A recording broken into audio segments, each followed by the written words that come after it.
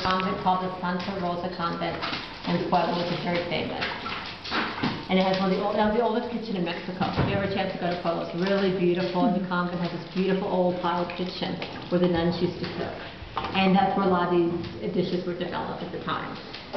And this is considered a recipe, what they call the marriage of the old and the new world, because the ingredients is blending both cultures. And you have the new world being Mexico. You have the chocolate, which is from Mexico. You have tomatoes. Tomatoes come from Mexico. You have chilies. All chilies come from Mexico. Then you have the newer world ingredients, which would be the other things: the sugar, the bread, the peanuts, the raisins, everything else we're going to put in.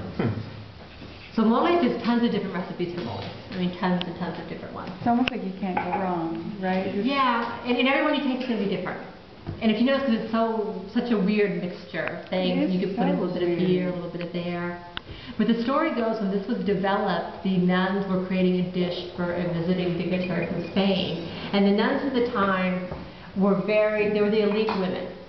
Let me find a plastic bag and I'll tell you the story, because there's almost right. So, the nunnery was basically considered an elite society because the rich Spanish women or Creole women, born from Spanish parents but born in Mexico, basically you had two choices in life as a woman back then. You either married the person your parents chose for you to marry, and you probably 14 or 15 at the time, or you become a nun. And that's it. There's nothing else you could do in life. So a lot of women that wanted to pursue an education became a nun because married women were not allowed an education. Because men didn't want educated women in the family. So if they were interested in literature or poetry or whatever, these women opted to become a nun. And it was also a status symbol for these families. Because you basically had to pay the church a really large dowry too. Wow. So the church was basically going after all the rich girls in town too, as long as this were the men, because they wanted that dowry.